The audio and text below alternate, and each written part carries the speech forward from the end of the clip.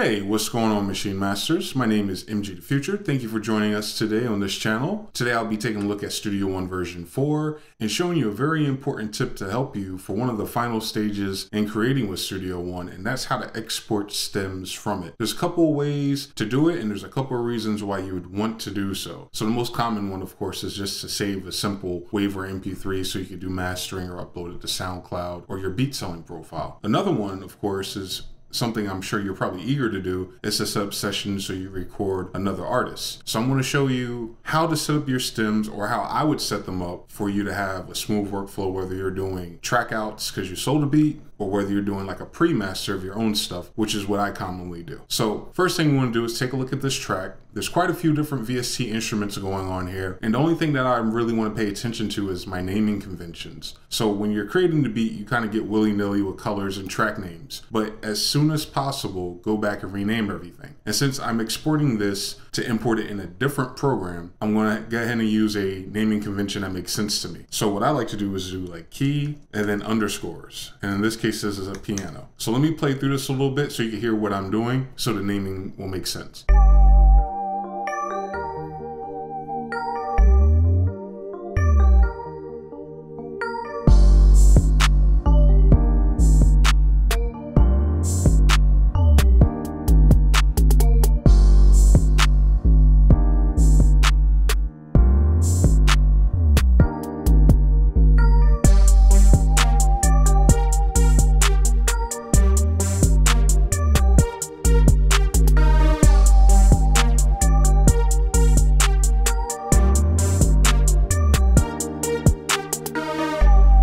Right, real simple intro type beat, a beat for anything really. I mean, I can double it up and triple it up and make it a beat for sale, but more than anything, I want to archive it, but I want to add some extra touches to it in a different program with a different set of tools. So I'm going to go through and name these real quick. So this first piano is really more like an EP. And you want these names so when you drag and drop them into the other program, or you send it to an engineer, more importantly, they can understand what you're doing.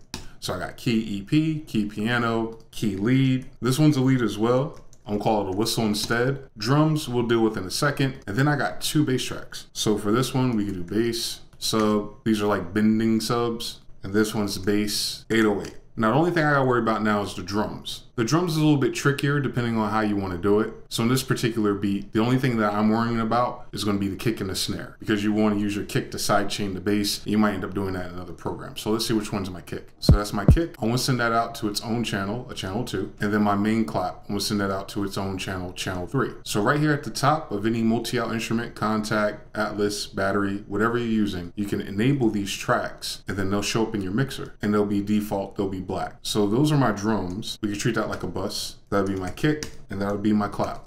So everything's ready to be exported out. So the first way to do it, of course, is to go to Song, Export Stems, and you have channel mode, and then you have track mode. The difference is track mode is literally the VST inserts. As you'll see, drums is by itself. Channel mode is dealing with your mixer. So it includes the kick and the clap bus that I used. So I would use it for that. And then once you have that set up, depending on which way you want to do it, if you have multiple outs, you can use channels, then you set your location, do your file name prefix, and this is going to go before the key underscore bass underscore. So in that kind of sense, I'd probably make the name really short. So if I name this track something like Club Beat, I'd probably use an acronym like CB, or I might include the tempo. I might be CB 130. But before I do that, I might just do this differently. I might just export the buses, right? Since I have multiple sounds and multiple bass tracks especially. So we have this.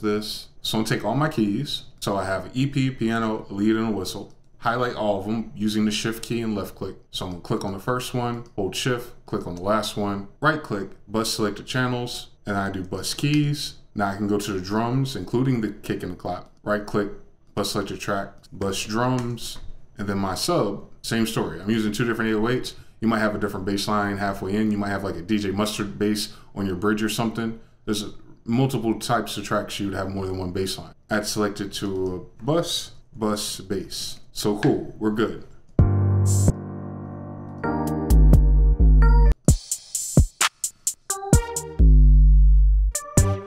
So now we have the buses too. So now when I go back to song, export stems, when I'm looking at channels, I also have buses. So I have the individual sounds and the buses. Uncheck anything that you're not using in the track itself. So I just got my keys, I just got my drums, and I got my bus tracks. So I'm gonna go to my desktop, I'm gonna create a new folder. So the folder is gonna be what the track is. It's called Club, it's 130 beats per minute. It's in B flat major. So I'm gonna create that folder. That's where everything is gonna go. Then on the file prefix, like I said, I can do CB130 if that's what you wanna do, or whatever you wanna name it. The shorter the better, because your next program is gonna read that across the waveform. You could change the resolution if you wish. I'm using 48, which is more for video and film. And then you could do between song start and end marker or between loop. Since I was looping this, I'm gonna do it between loop.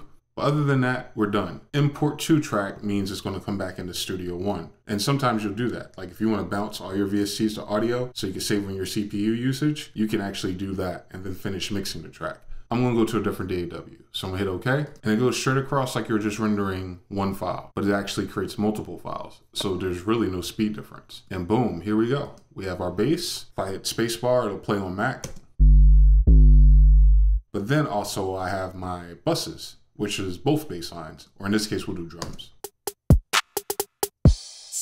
So these are all my stems. And technically, these are the files you want to back up forever. Studio One project files, they can come and go. The versions will change in 5 years. You might switch DAWs. But if you can get in the habit of exporting these, stemmed out, sound by sound, VST by VST, bus by bus, you see the file sizes aren't too crazy. You right click, and then of course you can compress them. And then this archive is what you would keep with you forever. And what is the file size? It's 40 megabytes per project, give or take, right? Depending on how long these sessions are. I would back these up and just put them on your cloud or something. Because if anything happens, as we all know, that archive could save your life. Because even with your instrument parts, let's say you don't have that VST no more. Cool, you got it. It might not have the MIDI data or the automation data, but with the tools we have now, you could right click on your EP and convert it back to MIDI, right? Because it's separated from everything else. All these are clean, so you can convert them to MIDI in most new modern DAWs. So keep this archive. That's one way to use it. It's to archive everything, have everything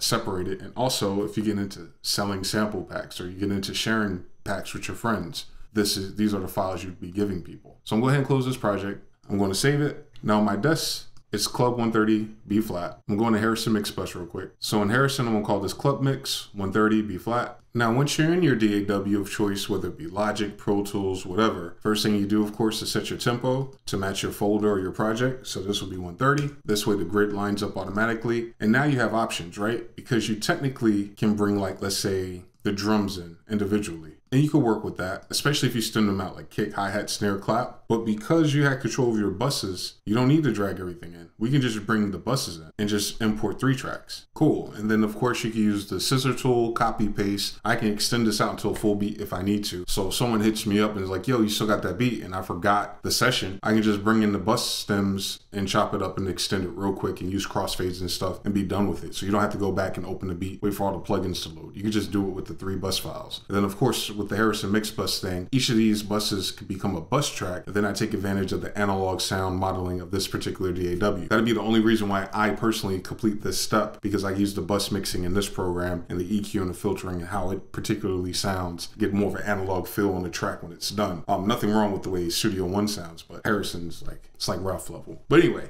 so hopefully you guys learned a thing or two from that particular workflow. This particular tip does transcend Studio One. I'm just showing you how to do it in Studio One. And of course, it has multiple purposes for your friends and engineers that have Pro Tools. That's what you want to deliver to them. For the people who are buying exclusives and they want track outs, you can deliver those to them.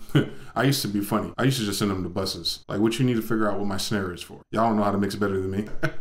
Seriously though. When you guys be doing those premium leases for $40, yeah, you're getting the buzzes, buddy. You're not getting my Little John clap. Not today, at least. You don't have to cut that out by yourself. But anyway, all jokes aside, I'm MGTheFuture. If you guys want to get in contact with us, definitely follow us on social media. I'm at MGTheFuture on Twitter and Instagram. Be sure to follow at Maschine Masters as well. Until next time, guys, peace.